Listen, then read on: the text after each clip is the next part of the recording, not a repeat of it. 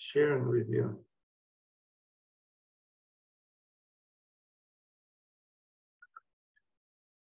I don't know what I have done here. I did a mess. Okay, do you see my screen? Yeah, we could see it now.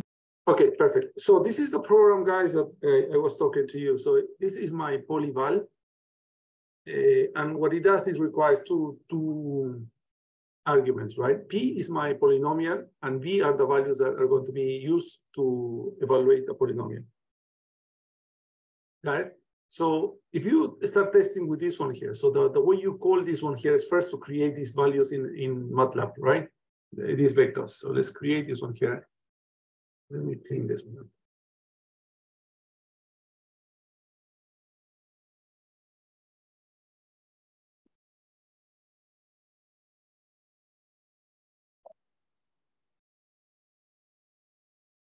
Okay, so I have the vectors, and then what I will do is I will do this one here. And as soon as when I ask you evaluate this one here, you need to use the stops, okay?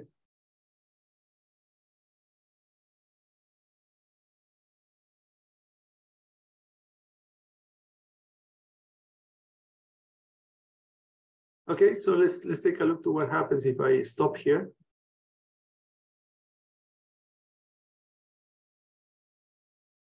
Line 9.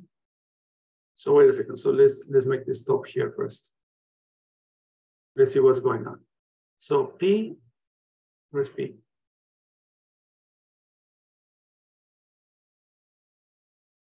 Oh, yes, of course, I cannot run from here, guys. I need to run from here. Yeah, now I have P, then I have B, correct? So what I'm saying is, okay, create X. The values are going to start at the first value B. They are going to go to the second value B, and the number of numbers that I have in between, I want 100. Got it? So P is my polynomial. And then what I do, remember this is a polyval, is simply I need to give first the polynomial and all the values of X that I want to test or to evaluate. And then this one here is simply, I'm sorry, what I done. It is simply subplots, etc. So let's take a look. Here's what we have. Do you agree? Any questions, guys? It's very simple to understand. I'm evaluating the function. I'm graphing.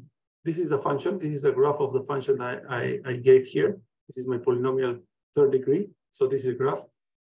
Then what I'm doing is I'm taking the derivative of P. So you can see D. This is the derivative of P.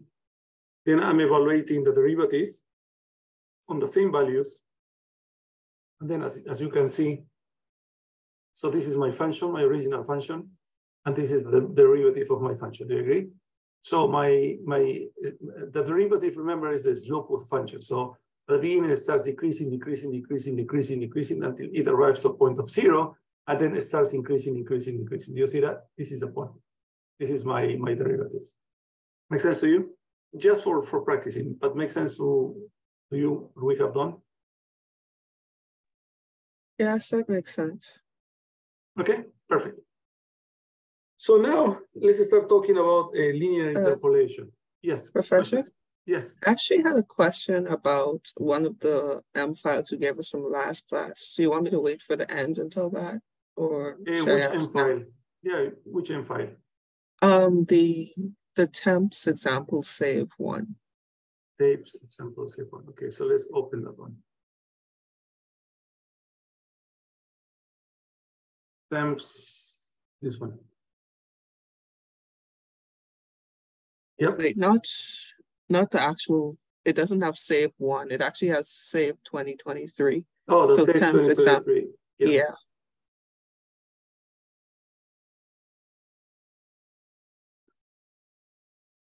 Temps save 2023. Yep. Yep. Here we go. Okay, so I understand what you were trying to do in terms of the XLS write and XLS read.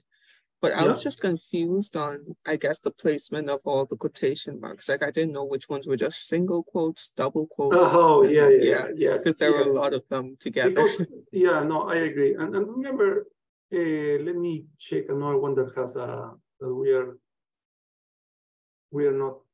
I want one that we save regularly, like nothing.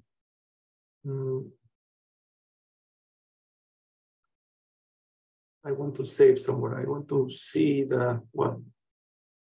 Yeah, so this is the tricky part here. It's not tricky, but you need to be careful on what we do here. So take a look to what we do here. Okay. I need to open directory. I need to run these two guys.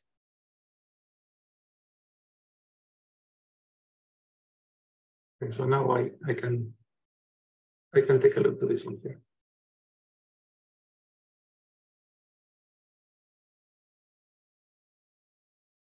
I want to show it. Now, remember that if you want to write this by hand, okay, this is the way you write, right? Is temps equals XLS. You see that we need to have an apostrophe here that closes here. Remember, because this is text. For MATLAB, this is text. Yeah. So that's why we need to have one apostrophe here and one apostrophe here, okay? So this is the first thing you need to realize. Moreover, when you write sheet 1, also, you need to have an apostrophe here and apostrophe here. Make sense? So that's what you try to replicate. So now, take a look to what happened. This one here is easy because up to here, do you agree? What I'm doing is this part here. Okay. Got it? But now I need to create an apostrophe for the directory. You see this? I need to have this one here. Oh, so it's like an apostrophe within the phrase itself. Yes. So we need exactly. So we need to create an apostrophe of an apostrophe. Directory is it starts at C. Sorry, where's my directory? You know, my directory is this part here. But I need to add the apostrophe. So this is my apostrophe of the apostrophe. This apostrophe is going to create this apostrophe. Got it? Then project name. The project name is this one here. It doesn't come with apostrophes. The project is simply this one here. MATLAB presents with apostrophes because it tells you it's a character. But you need to create your apostrophe. So XLSB, well, this is an apostrophe, so this is okay. Then I need to have I need to put a comma also, this one here. I need to put this comma. So the commas, they need to also be in apostrophes because this is text. So what we're telling MATLAB, look, this one here is text. Okay, so text goes apostrophe. Moreover, I need to have at the end of this one here, I need to have this apostrophe, correct? So I need to have apostrophe.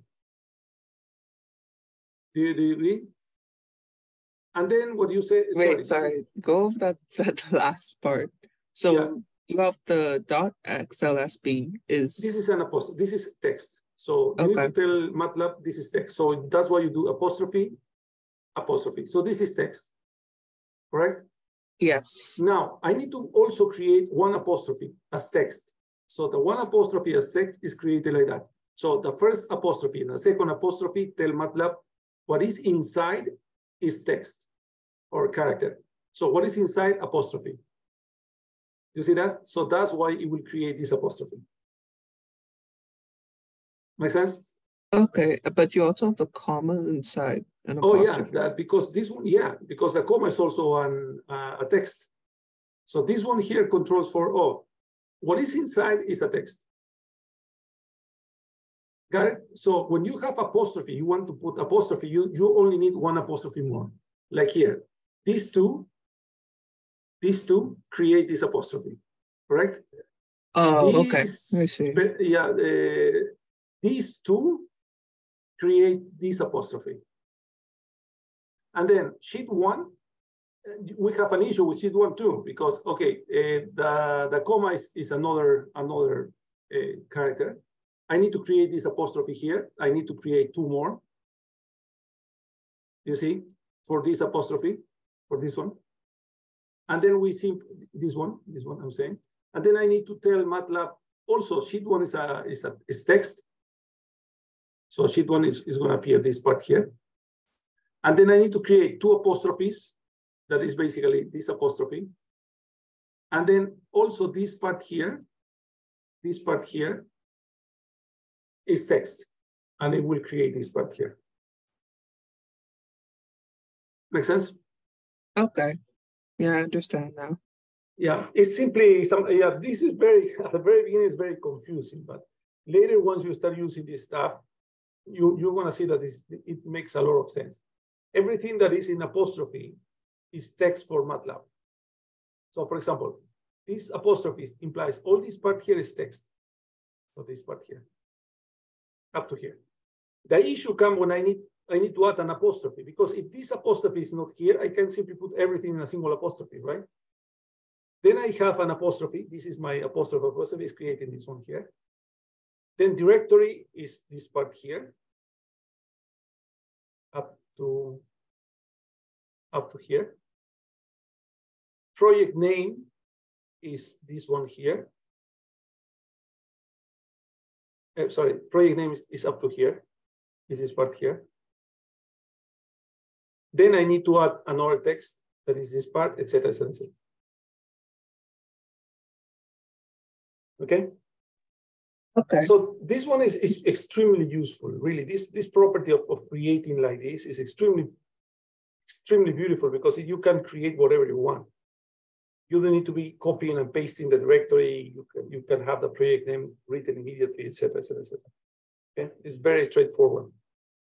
You need to learn this. This is part of your learning when you start working on this stuff. Okay, make sense? Okay, yeah, that makes sense. Perfect. Okay, guys. So now what we're going to be doing is, let me minimize this one here. Let me minimize this one. And then clean this one here.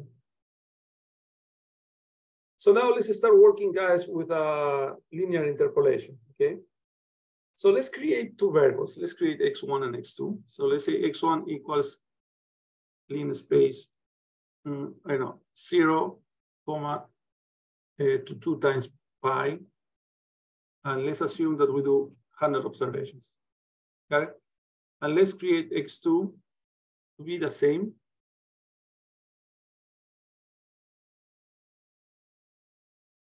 But what I will do, I will just have 6 observations. Okay? So what I'm doing, guys, is creating from 0 to 2 pi. The only difference is that I'm making here 100 observations, and here only 6 observations. Okay? So that's what I'm doing. And linear interpolation, guys, you need to remember that the more the points you have, the better the linear interpolation. Okay, so just to take a look to how this works, the plot does linear interpolation. When we use plots, it does linear interpolation. So for example, let's say x1, I will plot x1 sine of x1, and I will say x2 the same, sine of x2, and perhaps this one, something like that. Take a look to what happens with the interpolation, guys. The more lines, the more dots that you have, the smoother is your function. You see that? The blue one. The less points that you have, the linear interpolation looks very robotic, very straight lines. Okay? So this is the first thing you need to remember.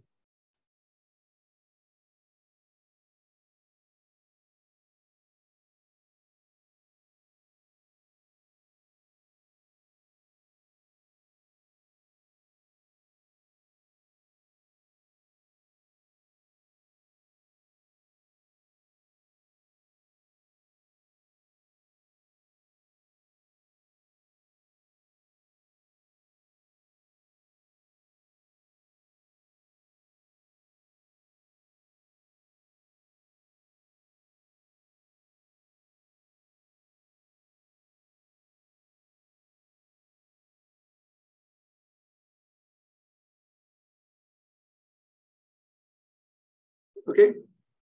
So how do you close all the graphs? I want to close all my graphs. How do I do that? Of course, you can click in each of the graphs, but if I want to click from, we want to close everything from here, simply close all. Okay. Actually, I have a question. So yeah. I know to clear the workspace, it's clear all. Is there a way to clear like the command window also? Or is that always? Yes. You go to the home here, and then you have clear commands. Oh, okay. All right, thanks. Got it? And then it cleans your screen, because sometimes you get so many crap that you want to delete that. Okay, guys, let's do a simulation. Okay, so let's do hours. It's going to be 1 to 12. So I have 12 hours in a day. And what I will do is I will create temps, just random temperatures. Okay, so 5, 8, 9, 15, 25, 29, 31, 30, 22, 25, 27, 24. Let me see how many I have. 6, 9, 5. Okay. So let's assume, guys, that these are Celsius. Okay, temperature in Celsius. These are the hours, and these are the temperatures in a given day. Got it? So let's plot what we have. So basically, this is my temperature. So I will plot hours, temps. It's not plot. Come on. And I want to also do hours, temps. And what I will do is I will just do, this one here is going to provide me a cross in each of the points, in each of the scanners. Oh, not yours. Where I wrote yours? Ah, here.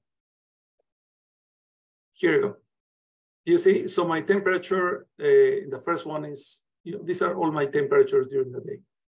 Right? And so what I've done here, guys, actually is the linear interpolation. You see that? The plot command does linear interpolation.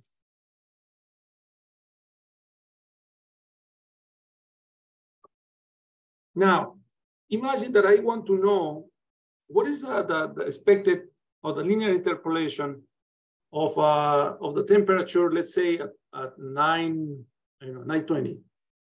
Okay, so the command is going to be interp1. You put the x, so x is hours in our case, temps, and 920 is 9.3, for example.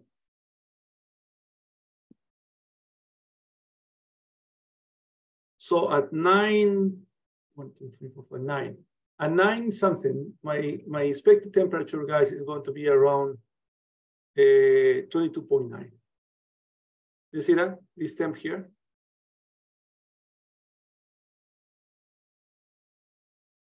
I can do interpolations also, not only on the single number, but for example, I can say a 3.2, a 6.5, I don't know, 7.1, at 11.7, at 9. Well, I can also do this stuff. So what I'm doing is tell me, based on the data that I have, what is expected linear interpolation?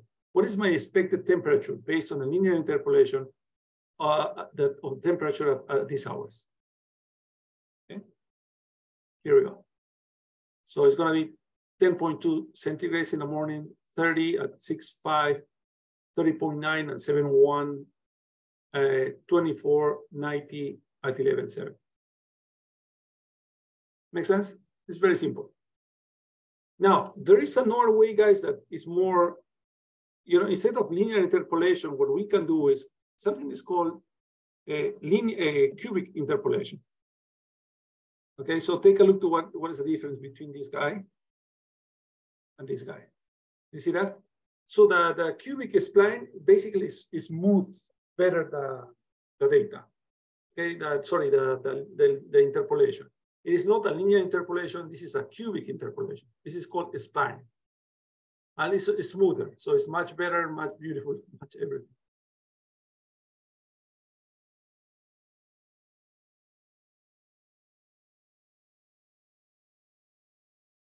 Okay, just to show you something, just to show you how this works. Let's take a look. So assume, guys, that I will have H1, 1, 0, 1, 12. So what I'm doing here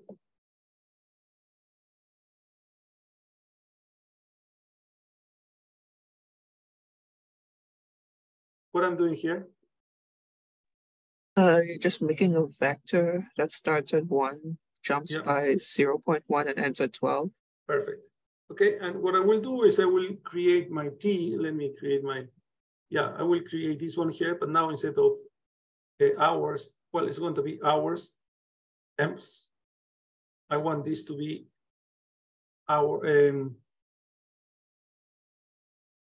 let's do hours, temps. Yeah, just want to see the crosses. And then I want H with, sorry guys, no, I don't want that. I want to interpolate hours, temperature,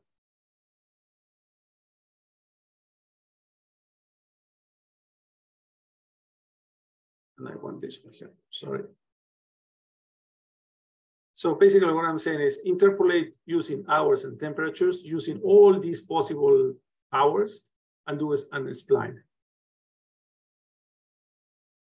Okay, so now I can do a plot. I can do a plot of hours, temps. Perhaps I can do this. I want to have hours, temps, and I want H and T.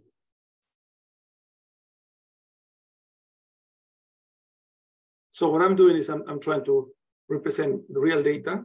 So this is going to be, my linear interpolation is going to be a line. This cross is simply the union between, for example, 1, 5 degrees, 2, 8 degrees, etc. Just to clarify this one here. And this one here is my spline interpolation. That is cubic interpolation.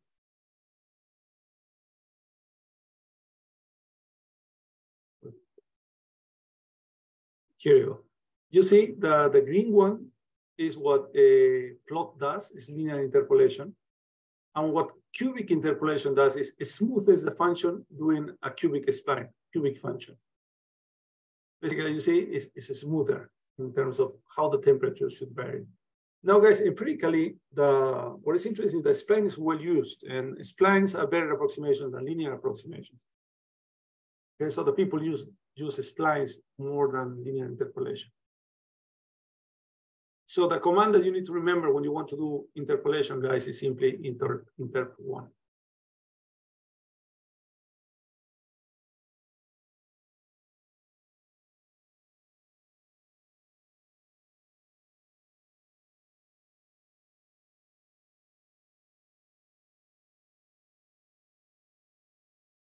Okay, so now what we need to understand, guys, in economics, in finance, we always do the integrals to find areas, and also we do the derivatives. Okay, so that's what we always in economics do. Calculus is always derivatives, always integrals. Okay, just to start, and what is called the way we call that one here is called numerical analysis. All right, so let's do a little numerical analysis for you, so you can have a lot of good library on how numerical analysis works. There is a beautiful command in Excel, guys, that is called the fplot. Okay, the fplot is gonna plot a function. And how do you call a function? You call the function with arroba, with at. Let's use humps. Hump is a given MATLAB function. And this means simply, please plot a function. The function name is humps in the interval 0, 2. Take a look to what happens. Where's my function? Here we go. So in my interval 0, 2, and this is a function humps. We're gonna create our own functions in the middle. But the way you call a function, guys, is you simply put arroba, at, and it should work it. Okay, so let's create the function ourselves. So let's create the following function. Okay, so let's create, I know, fplot. Sorry, my variable. I will write my function here. My variable is going to be called x, and let's assume there's going to be my function 2 of exponent minus x, sorry, let's say minus x. It looks like a normal distribution. Well, with a sign now, let's do this time sine of x. This is whatever, guys. I'm just creating something. Okay, so I have a function. You see that? This is my function. When I write the function inside the f plot, I need to tell MATLAB which one is my variable. And I'm telling what is my variable in this way. So f plot, my variable is x, and this is my function. And do this graph in the interval 0, 8. Okay, so what we can do here then, see my graph. This is what I have created. This is my function, 2 exponent to the minus x times of sine of x. This is a beautiful command, guys, because in economics, always we have functions. We always graph or always have functional forms, okay? And sometimes we have no clue how the function looks in a given interval. MATLAB provides you a fantastically easy way of doing that. You simply do, what is my variable? You create your function, and you tell MATLAB, okay, in which interval you want to graph it. And that's it. For example, we can create another one. So let's create another one, another function, okay? Let's create, for example, x squared minus 2 times x plus 3, let's say in the interval 0, 3. For example, do you understand what I'm doing? Is x, this is a quadratic function. X squared times, times, plus 2x plus 3. Evaluate this one in the interval 0, 3.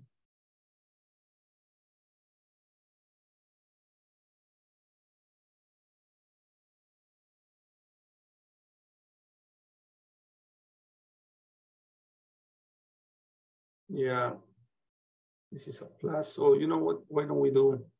Because this is going to be infinite function. Perhaps like this. Let me see what we have here. Yeah, perhaps like that. So I have a minimum here. What is that? If not 9,200. Yeah, forget about that. Simply you can graph whatever you want. Make sense? Yes, that makes sense. Okay, so fplot is one function we're going to be using all the time, guys. When you have functions, use fplot. Okay. Oh, of course, what you can do also is if you have a function, it's a polynomial, you can transform the polynomial, evaluate the polynomial with polyval, remember that? And then you simply graph. You can do that also, but much simpler is fplot. Now, guys, can we have, let's do some optimization now, also something that we in economics do a lot. There are 3 ways of optimizing, and these are the 3 MATLAB commands that I gave you. Let me explain what everyone does. The command fmin bounded without a 1, so the command is this one. Fmin bounded finds the minimum of a function of a single variable.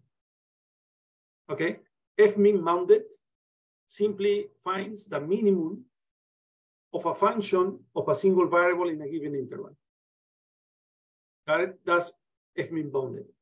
Now, fmin search is similar to the fmin bounded, but the thing is that it can use functions of more than one variable. So if you have x and y, x, y, and z, etc., you use fmin search, okay, for the optimization. And f0, guys, command is f0, simply finds the value of the function when it crosses from negative to positive or from positive to negative. Basically, when it crosses the horizontal line, the x line, the x-axis. Can you say what the first one does? Yes. Bound? Yeah, fmin bounded, what it does is finds the minimum of a function in a given interval. Okay? However, your function needs to have only one variable, x, for example, like this example. The only variable that I have here is x. So this is fmin bounded. Now, if you have many variables, so imagine you have x, y, and z, you have a function that has different, for example, here, you see, is x squared, sine of y, and you have z value here. So more than one variable, the function to use is fmin search. Okay. And the last function, f0, simply finds the value of the function when it crosses from negative to positive or positive to negative. Basically, when it crosses the x-axis.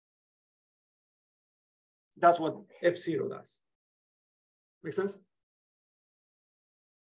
Yes. Okay, so now 3 minutes to analyze F-min bounded. This is an example, guys, of what we're doing. When I say analyze, you need to do one by one, step by step, okay? And try to understand what is happening here. 3 minutes to do that, guys. I will stop recording, please remind.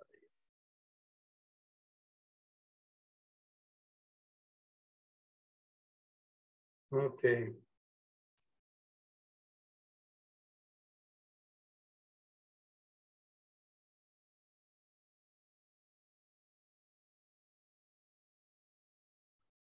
Yeah, so this is, I will explain just the original function, okay? So what we do here is, remember, we have a function that corresponds to a single variable, that has a single variable.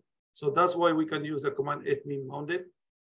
And what we are doing here is we're defining the function in apostrophes. This means basically to MATLAB, this is a function. I do my fplot, that is easy to do. So my fplot is going to plot my definition of a character here as a function in this interval. Then what I do is I find, well, I need to run this for a minute. Sorry for this, but I need to do this so you have the recording. So if you do the fplot, let me close all the fplots. I need to close all.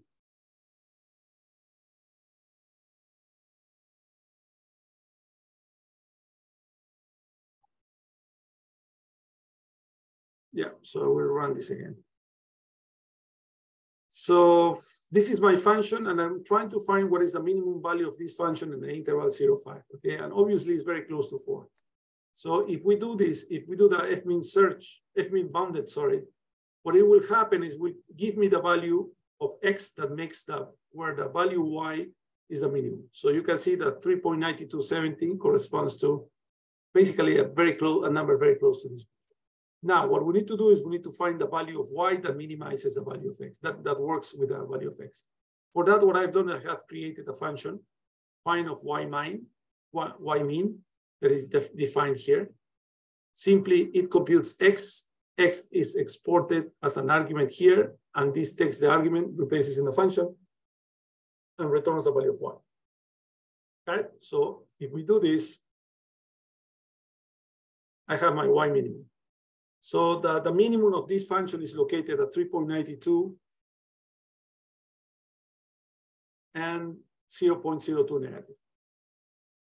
Okay, so now let's plot this again. And what we're trying to do now is trying to find not the minimum, but the maximum. Now, MATLAB doesn't have the capacity, not R, neither even Python. They don't have the maximum. They don't have a function that is explicitly for the maximum. And why they don't have the function that is explicitly for the maximum? Because we know, guys, that in order to simplify the maximum, what we can do is we can transform the function and convert this one here. Instead of having a maximum, this is going to be a minimum. How do we do that? We simply multiply the function by a negative. Okay, if we do that, let's take a look to what happens. Again, take a look to this function here with the original function here. So if I'm interested in finding the maximum, it's exactly the same as finding the minimum in the mirror image of the function, right?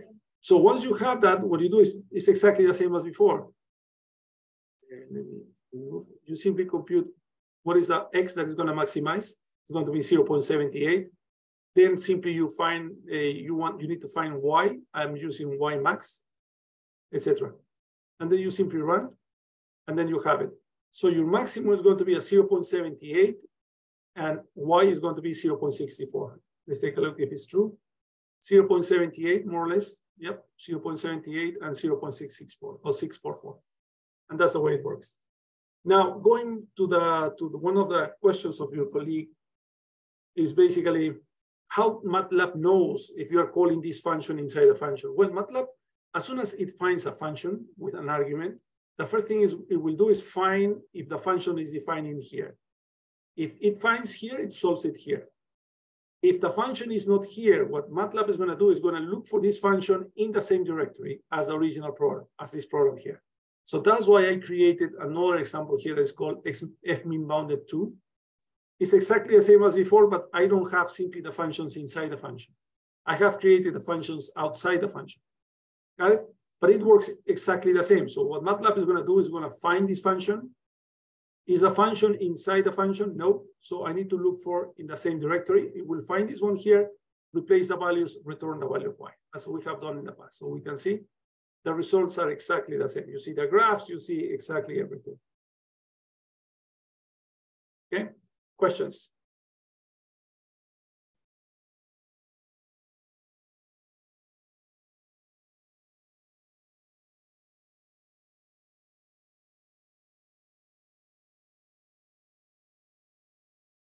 Questions, guys? No, I think I understand it now. Perfect. Okay, guys, so now let's take a look. This one here is a much shorter function, but I want you to take 3 or 5 minutes maximum, analyze, check, and see what happens. Remember, fmin search does exactly the same as fmin bounded, but the thing is that here you can have more variables. Your function can have x, y, z, as many variables as you want. Okay? 3 to 5 minutes, guys.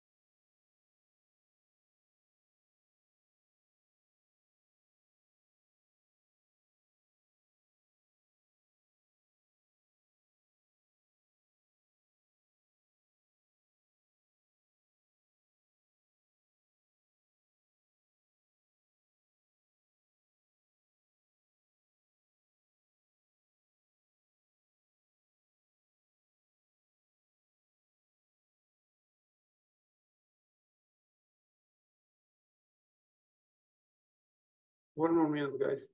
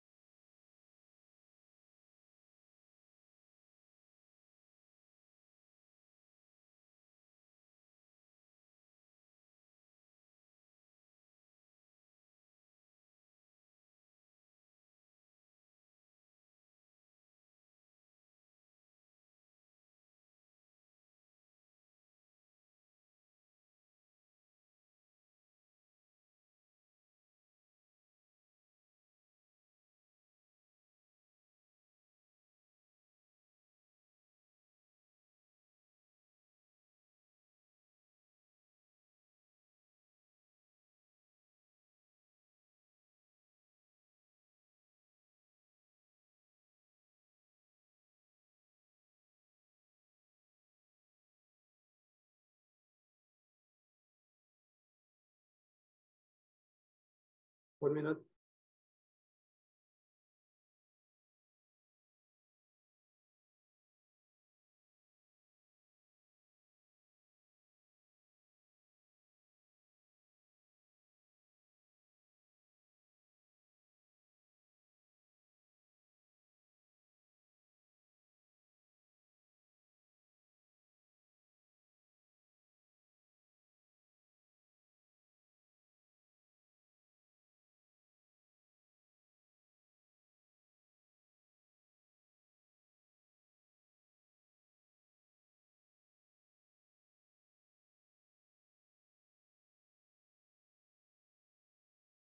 Okay, guys, so let's take a look.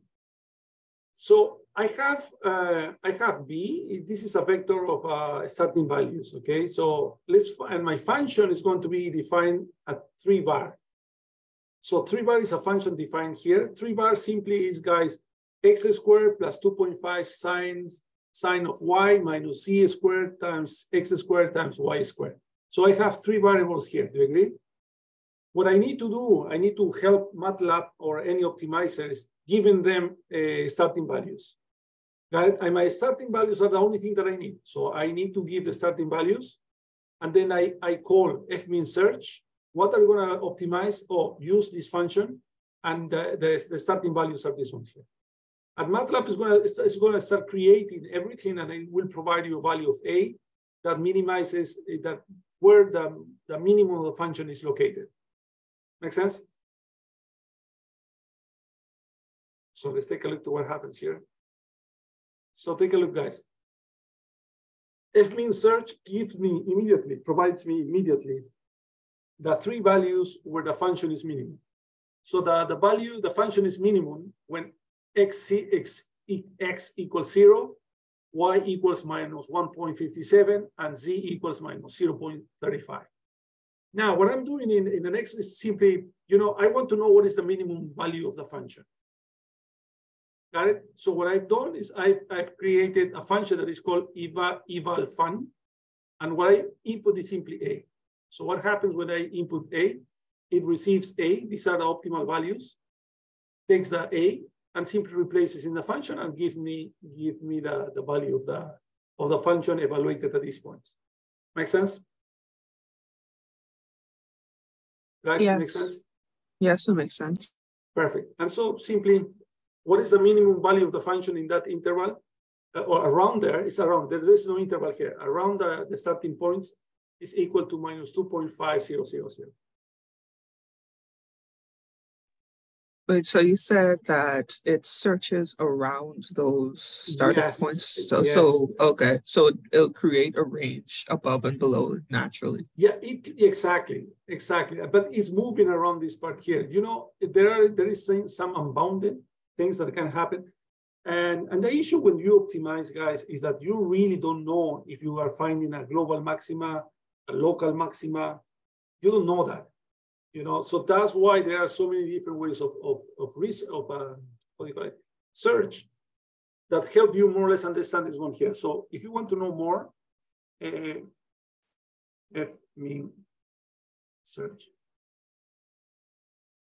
This has a book on options, guys. So let me open this one here. Here we are. You have so many different options, different options. Okay, that I invite you to explore. The technique is the same. And the only thing is that you can change the method. You can change the algorithm. You can change the accuracy, etc. Make sense? Yes, that makes sense. Okay, perfect, guys. So we understand what is fmin search. So now let's do the final one. The f0. 3 minutes to analyze this one here, please. While I close this.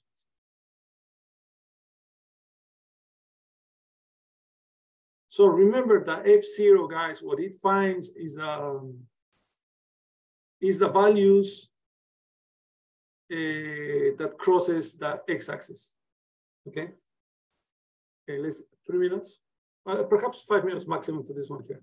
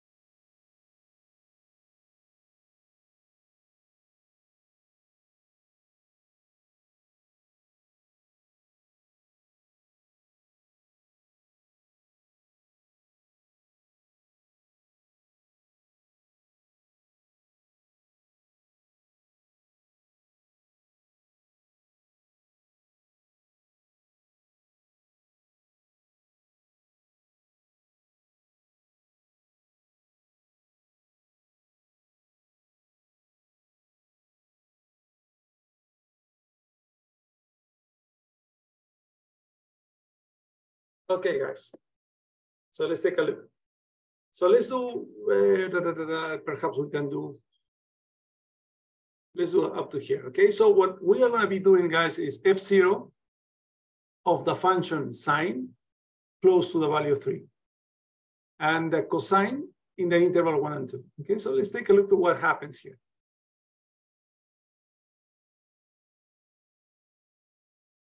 So basically it tells you that the function, that the sine function is gonna cross the x-axis at 3.14, and we know that, right?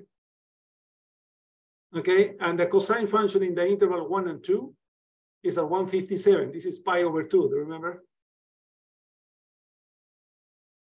Make sense? Let me.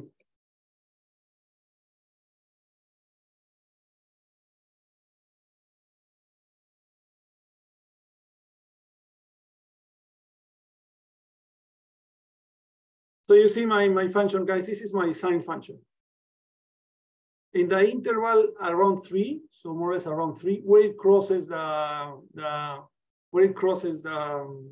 what is the value of x where it crosses 0? 3.14. That's what we are finding, guys. Make sense to you? Yes, that makes sense. Okay, and if you plot, for example, the cosine function.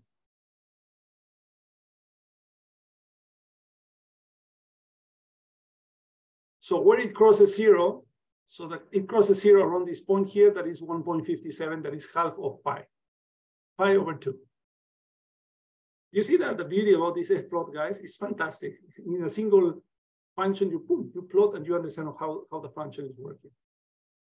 Okay, so now let's create a function f. What is defined my function f? My function f is defined below, and it's simply x cubed minus 2x minus 5. That's it. Okay, I will plot that. I will do the title. And where's my graph? Here we go. It's a cubic function. Do you see that? And now what I want is where it crosses 0. We can see it crosses 0 at around 2 point something, correct? 0, 0. Yes. So the function is f0 of f at 2, around 2. So let's run this one here. At 2.09, it crosses 0. Take a look. 2.09, it crosses 0. Make sense to you guys? And then I can do a bunch of other things here. Oh yeah, this is interesting. Imagine, guys, that you have a function that has a constant, okay? Let me plot this one here. What I'm saying here is f plot. This is my function. My function is called myfun, and it needs 2 arguments. It needs k and a. The thing is that I need to define which one is a variable and which one is a constant. In this case, a is a constant and k is my variable. So that's why I need to tell MATLAB a, just in case my variable is k, not a. And do this in this interval. And my fun is this one here. It's simply cosine of a times k. Got it? So if we do this stuff, look, this is my function, guys. This is cosine of 2a, of 2x, sorry, or 2k in this case. Simply the frequency increases, right? Then I want to find where the values of, where the value crosses 0 at around 0.1. Let's run. When k equals 0.78. So this is pi over 4. You can see. Crosses 0 at this point here. This point here equals 0.78.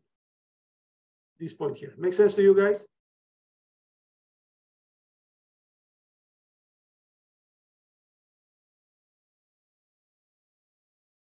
Okay, so I'm recording. This is good. Make sense? Questions? I need to give you a couple of other, I need to give you a couple of other things, guys. And then with that, I need to talk about there is an additional class that you need to take, is symbolic math, guys. I provide you already the link. It's 1 hour, 1 hour and a half, and there is another video that reinforces that. that has a lot of economic examples I prepared for the classes is your video. Okay, so both videos, you need to watch both videos because both videos are going to give you an idea of how you can apply this into economic examples. Right? They are extremely well explained, so you can take a look and then you can start working on that. Also, all the M files that I use in those videos, I provided them to you today. Okay?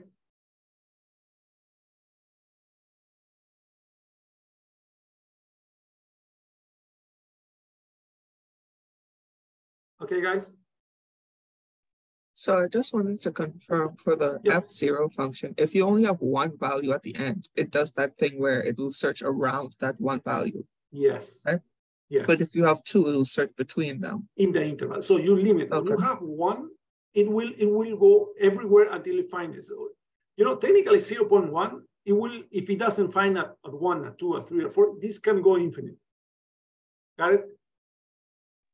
Oh, and I see. It also can go the other side, negative, negative. It doesn't find that one value that crosses 0, it will continue exploring.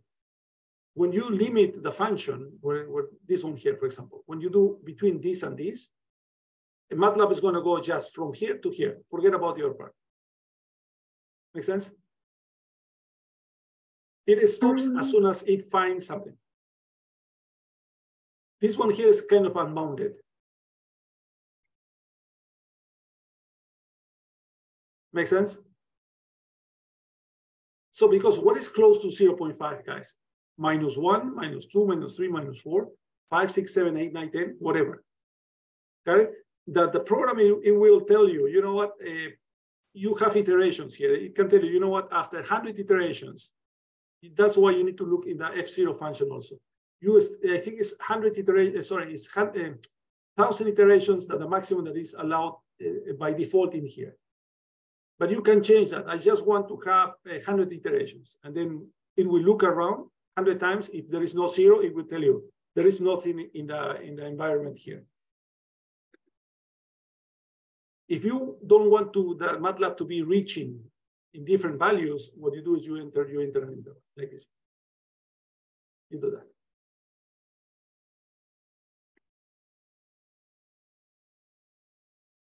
Make sense? How do you terminate the command again? Control C. Oh, no. There is a limit here. You know, let's do this. Help F0. Okay, so document F0.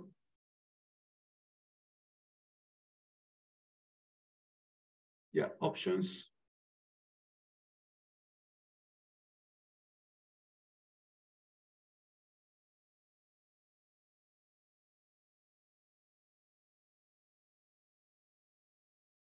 Yeah, in the options here.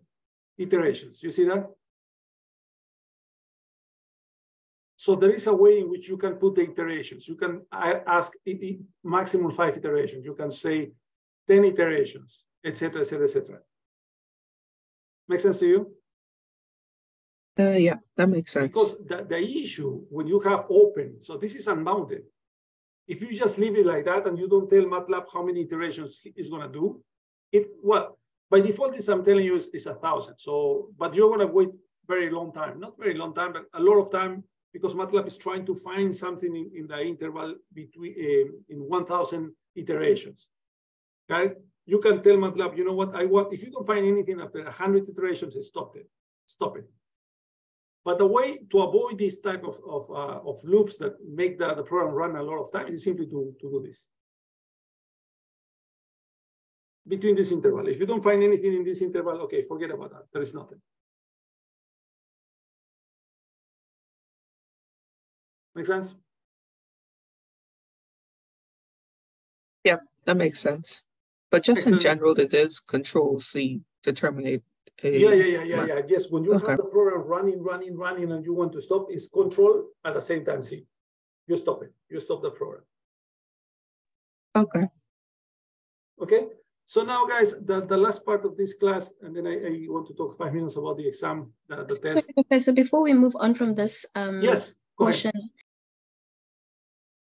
yes. I just wanted help with finding K as well because on my side, I've been trying to run the program and yes, and then it just, it doesn't run from, let's say, line 22 to line 25.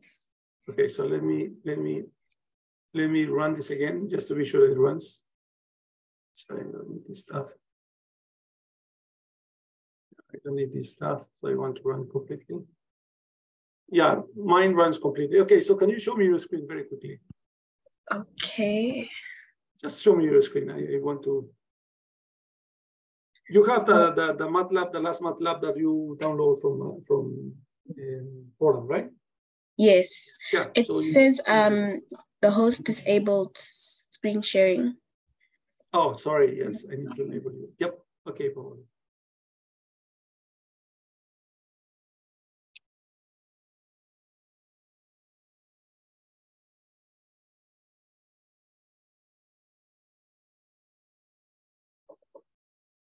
Yep, you can share now.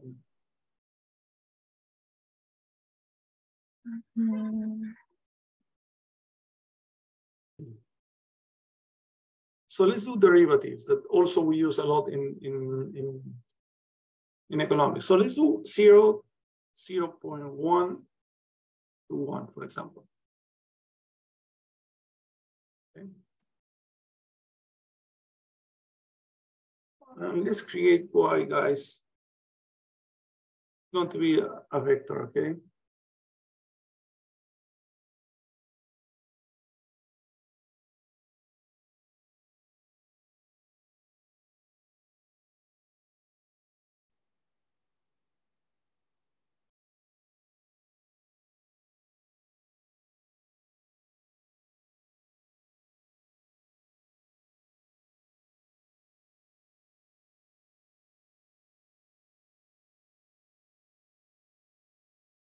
Okay, you can help me creating these numbers here. So then we're gonna do a couple of things.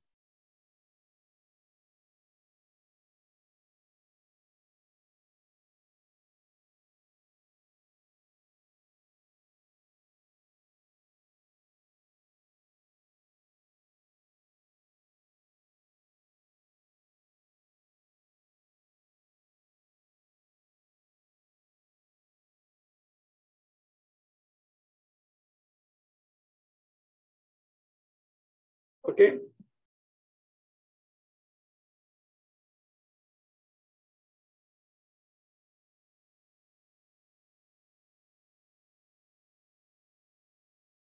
Can we do a polyfit degree 2, guys?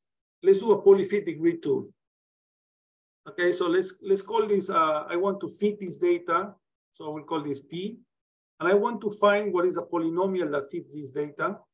So the polyfit is X, Y, X, Y, and I want a degree 2 polynomial, agree? So what is the best polynomial degree 2 that fits this data? That's what I'm saying here. So this is my P. This is 9 minus 9.8 x squared, 20x minus 0.37. What I will do is I will evaluate the function. So I will do, let's do this link space. So let's do 0, 1. So remember, if I don't do anything else, it's 100 by definition. And what I will do is I will evaluate this one here, polyval, my P using xi.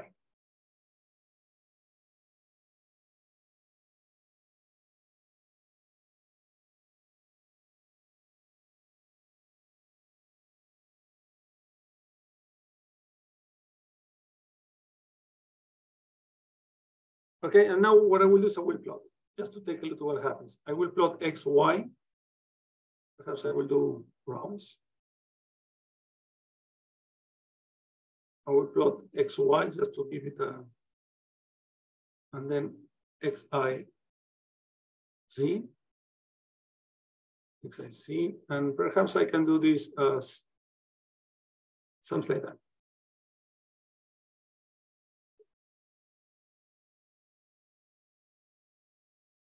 This is what happens, guys. So my real observations are the dots. My line is my linear interpolation. And my my function, it's very hard to see. The orange one, this is the best fit line for my data. Do you agree? So do you remember, guys, these utility functions that we have? This looks like a utility function. Do you agree? The orange one. Real data, and that's the way we build utility functions. So we observe data, we observe these dots, and then from the dots, what we try is we try to fit a function. And normally the function, utility function looks like that, like the orange beautiful line.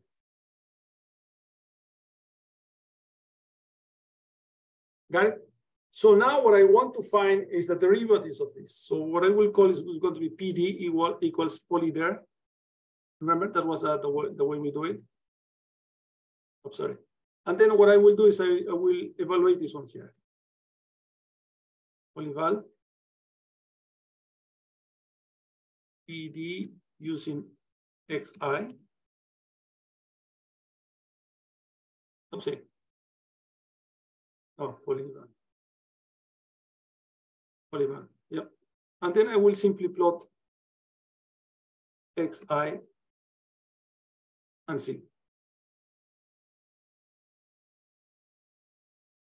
And here you go. Take a look. Do you remember this? This is a very famous. Oh, I delete my. Yeah, I need to do something more. Let me do the previous one. Yeah, my polyfit, my polyval, and I want to plot this one here, but I want to do a figure. So now we can see. Do you remember this is a very famous micro function, guys? We have my utility function. Do you remember? My utility function looks like the smooth version of this. Like that. And then this one here is my marginal utility. Remember, it starts decreasing up to a point in which it crosses zero, correct? So here's exactly what we get. Well, I need to do more. I need to go perhaps to 1.5. And then we're gonna see that this crosses to zero. Make sense? Yes, that makes sense. Okay, can I just see your poly there, the derivative command one more time? Here we go. Okay, thanks. Okay. So let's talk a couple of minutes about the final. Finish this stuff, and then we talk about the final. So I will provide you tonight, guys, or tomorrow, the 7th assignment. And the 7th assignment, guys, is nothing more than the final project. Okay, and the final project simply tells you, create a program, you know, that best fits your ideas, your projects, whatever you can do. If you want more economic examples, there are beautiful examples. We need symbolic mathematics, and this is a non-synchronous class that I already sent to you. Okay, you have two classes. You have, two videos. One that is symbolic mathematics, and the other one that deals with economic models. There is one complete hour of, a lot of economic models I developed for you. I send you the text. So I send you, I think, Alpha-Chan models, economic models. So you have the readings. You can also develop the models in MATLAB. You have already the files. And once you have these two things, guys, you are able to basically run and see how the models work. Got it? So what I want in the final exam, it's not exam, the final project, guys, is that you show me that you have learned to program. So I don't want you to be complex in the economic or financial model. What I want you to show me is, you know what, I know how to read data. I know how to collect data, how to select data from a matrix. I know how to filter. You know, I know how to do graphs. I know how to do subplots. I know how to do, some functions that call another functions. You see, that's what I want. Is you do whatever you can imagine, do whatever. I had students that have done price discrimination in the airline industry. I have students that have done. One of my students did what we did. Do you remember the ones who have taken financial economics with me? Do you remember portfolio optimization? I had one of my students developing the complete portfolio optimization that we did in class. Complete, you know, step by step, he completed that. That was beautiful. I have another student that have done the CAPM model, the capital asset pricing model. I have students that have created, you know, very fancy models related to the PhD research. It's up to you, okay? It's up to you. So when is the deadline? Let me show you the deadline, guys, because that's important. So we have from now up to 28th of, you have 2 weeks to create your project. Now, there is an intermediate deadline. The 21st, I need to have every single assignment, every single homework needs to be delivered on the 21st. Okay, so what I do is I receive a lot of assignments. Steve and I receive almost all yours, but what I would love, please, this is gonna help me. If you can on the 21st, okay, please take note because that's what I will do. The 21st between 10 to 12, okay, 10 in the morning to 12 at noon, you need to send me, everyone needs to send me one single file, one single email with all your files. Got it? With all your homeworks. And the homeworks, guys, need to be named in the following way. It's gonna be homework 1, your surname, dot whatever. If you have a Word, if you have XLS, you have M files, you have everything, but this should be the way, okay? In a single, not Word, etc. So don't do PDF because what I do is normally I go to your file, copy paste, I do the MATLAB, I test if it works in MATLAB. If you're using data, you need to provide me with the data. And if you're using the M files, you need to provide me with the M file that I can upload to MATLAB and run. Make sense? Wait, so you want us to, sorry, can you just put that back? Oh, yeah. Oops. Yeah. So you want us to, okay, so you want us to combine all the homework into just one single file? No. Per homework, not in a single file. You can have, for example, homework, you can have you can have a document, a Word document. Also, you can have an Excel file, etc. So basically, what I'm saying is homework 1, okay? Then you need to do the same for homework 2, all your data.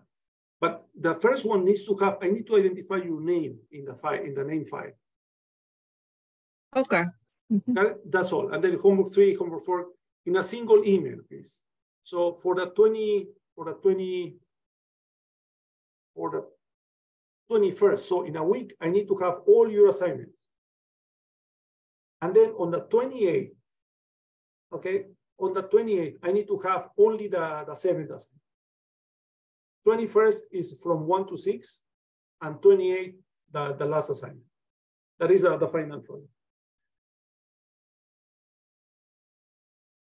Make sense to you? Yes. Okay, guys.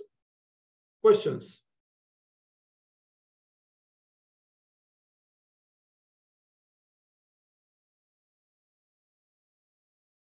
Send me emails if you have questions or doubts, and then we can work on that. Now we are. What I was talking with one of my colleagues. I prefer to have individual assignments. Every individual created an assignment. But if you want to do something more complex, more robust, you can work up to groups of 2. You just need to let me know. Okay, so the 7th assignment is the only one that you can work in groups of 2. Now, I prefer to have you working individually because it is better to press yourselves. But if you want to do something more complex or more interesting that requires the effort of 2 people, okay, I'm happy and I'm willing to accept that. But you need to let me know by early next week, please. If you decide to work in groups of 2, you need to let me know, let's say by 19 or 20 maximum. Okay, make sense? Okay. Okay, so if you need anything, guys, just shoot me an email, and perhaps we can do a Zoom if you want around there. It's okay. But what I recommend you is, if you can do this weekend or this week, do the next 2 videos, because they are really interesting. They are really powerful on the things that you can do with symbolic mathematics, etc. It's very simple also, and the videos have a lot of examples. You have the M code, you have everything to be able to be up and ready for that. Got it? So what I will do is I will record this one. I will ask to upload this into YouTube, and we're going to be ready to go, guys. Okay? I imagine I will see you soon in regular classes, guys. So it was a pleasure teaching you. As I mentioned, this is programming is going to put you in a completely different level. Okay, your regular guys are the guys that really understand economics. They can do the mathematics, optimization, etc. But you're going to be above the crowd if you know how to program. And programming is very rewarding. You want to see, Tiffany, you are doing a PhD, you want to see how useful is programming. And guys, if you go to the industry, you can use MATLAB seriously. You can use a lot of techniques on using MATLAB or any other coding program. Got it? It was a pleasure, guys, well, I know you, I know every one of you, but it was a pleasure to teach you again. Anything that you want, you just write me an email and we